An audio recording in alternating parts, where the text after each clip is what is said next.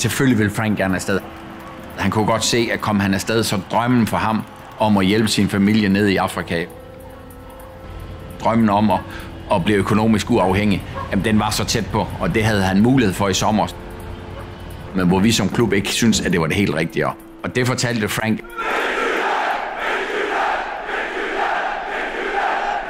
Jeg kan huske, jeg havde sådan en lyseblå skjorte på, som jeg altid har. Jeg har kun lyseblå skjorter. Men lige den dag, der var den blevet mørkeblå, fordi vi sad oppe i en skybox, solen skinnede ind, og Frank var ikke helt enig i, at den næste Champions League-kamp, som var om 24 timer, at det var den vigtigste i klubbens historie. Han var meget direkte i sit sprog. Ikke på en normal Frank-måde, men han sagde til mig, at jeg skulle forstå, hvor meget det betød for ham.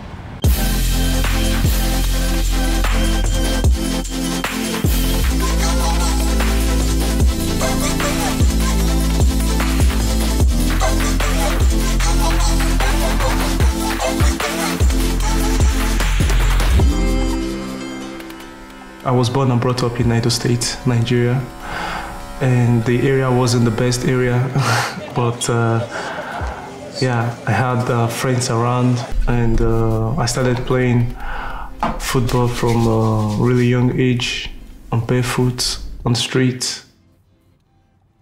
My mom never wanted me to play football. Every time we go out on the street to play football, if you just sight her coming, we just run, because if you're caught, you get your ass beaten. So we try to, did what she said. We just stop and we just run back home. Start to do the domestic work that we have to do. She beat me a lot. I was punished. I think I was the one who got punished more than my siblings. Always, every time.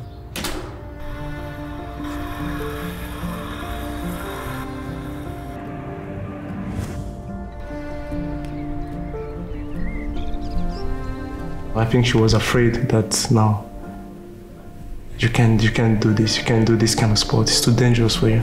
She hear a lot of people saying it's very dangerous because of the injuries. She was like, no, she doesn't want me to play football.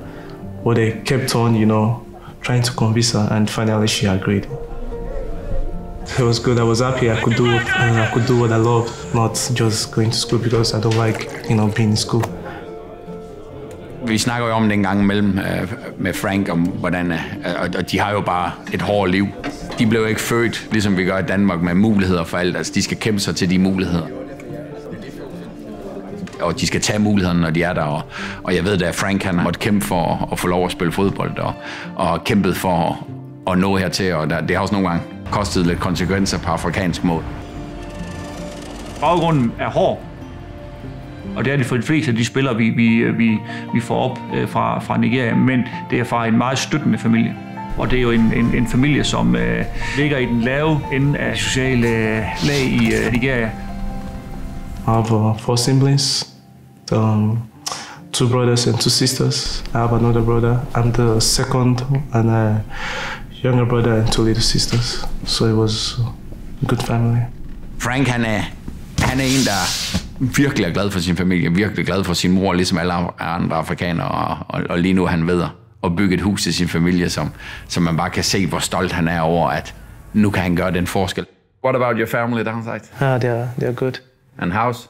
Going well. It's finished. Now I'm trying to get things inside to furniture the place. So hopefully before I go home, everything will be done. Then they can move in. When you have done this trip, do your dream, then it's also for other Africans. They can, a little bit like, Paul, do it first, then you do it now. Med vores afrikanske spil, også med Frank, der har vi jo kørt til Oddset ned i Afrika, som vi arbejder sammen med, tæt sammen med siden 2003, som vi har produceret den ene store spiller efter den anden, og lige nu har han 2 spillere på Nigerias landshold, altså Paul og Frank. Og det er altid Churchill, der er med til at udvælge det ned i Nigeria. Der er 200 millioner mennesker, hvor de elsker fodbold, har passion for fodbold. Altså det er ikke engang sikkert, at man har en fodbold. Man har helt sikkert ikke fodboldstøvler. Det er noget, man får, når man kommer ind på et akademi. Og for Franks vedkommende var det sikkert første gang, han fik fodboldstøvler. Det var da han kom ind på vores akademi. At some point, I was starting to get discouraged. Nothing was happening. I was just training and nothing, no scout, nothing. So I started started trying to learn something, like to have an job, you know. So I tried to learn how to fix the roof, you know, like.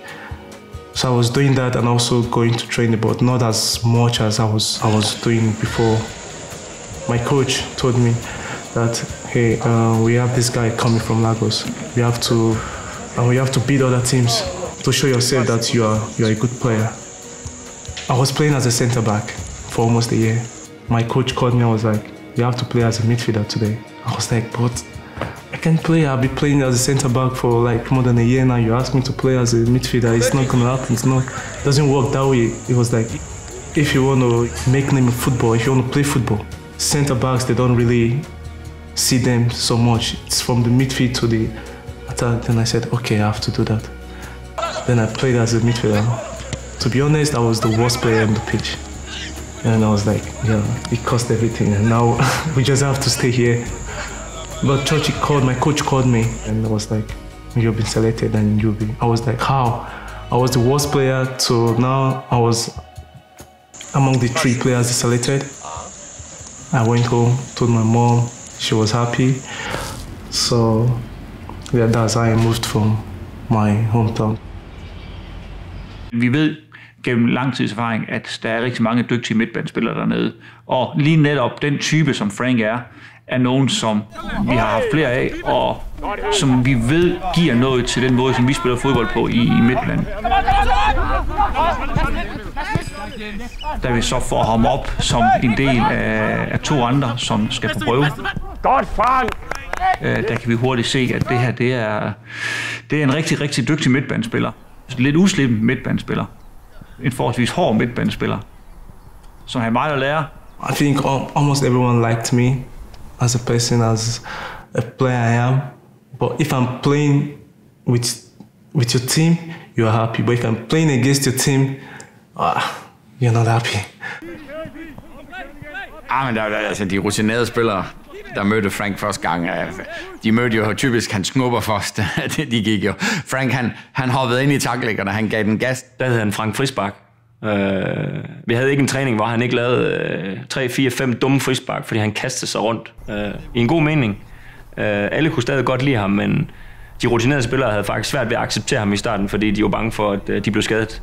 Og der var hans helt store udfordring, den her med at styre sig selv, styre sin aggressivitet.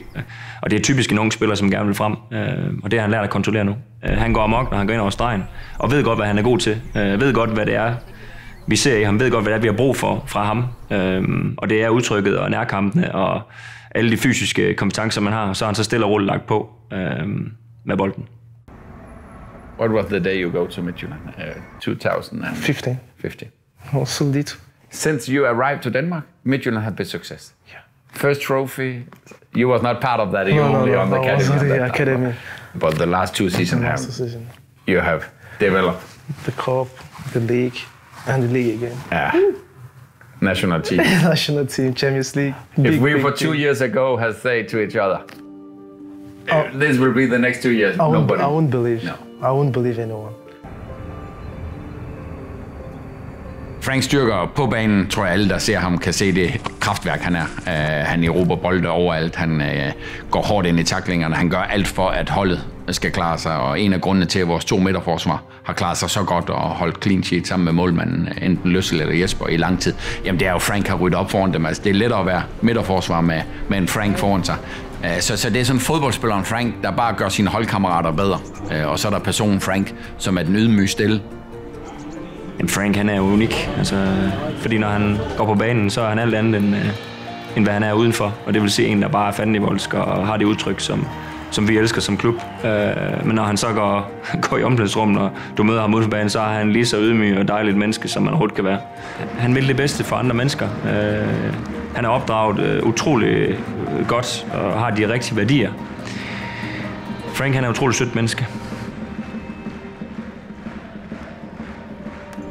Han er i bund og grund en rigtig blød person, og en lidt sky person, og en, som har brug for, at han har tryghed i dem, han færdes iblandt.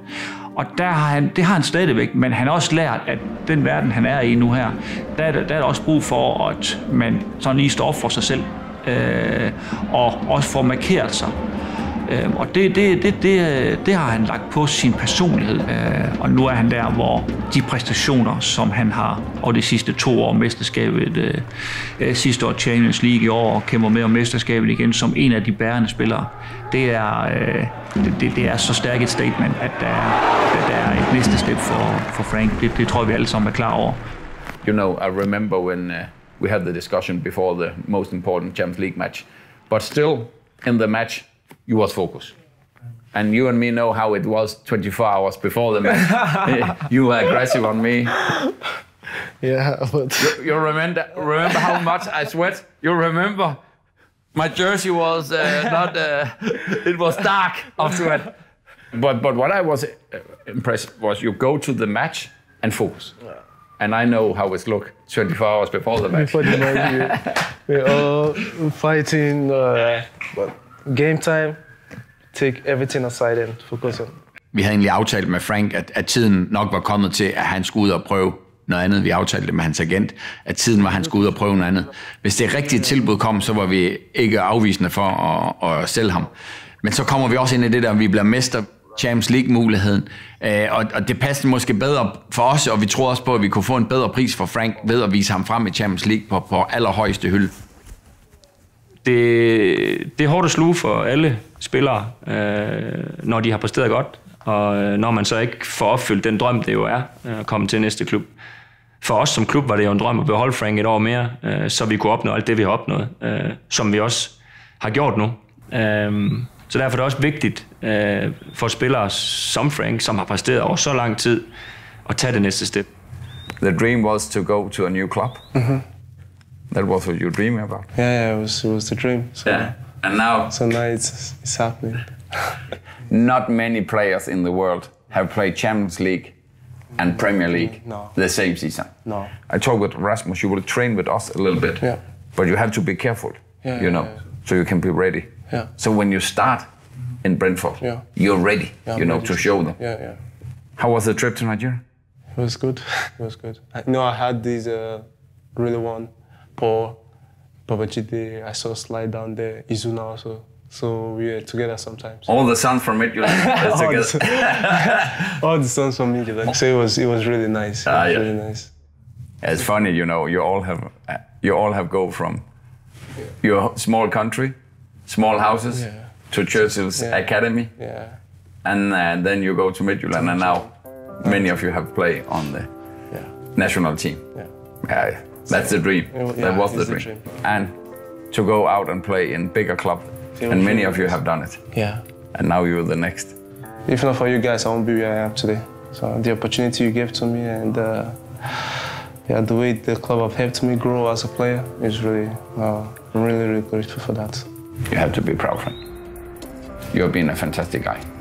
I know you will work hard. So congratulations to be in the biggest league in the world. We know you will make us proud. So thank you, Oddset. Yeah. Thank you. Every time I go home, I always tell my mom, I remember when you don't want me to play football, you have to go to school.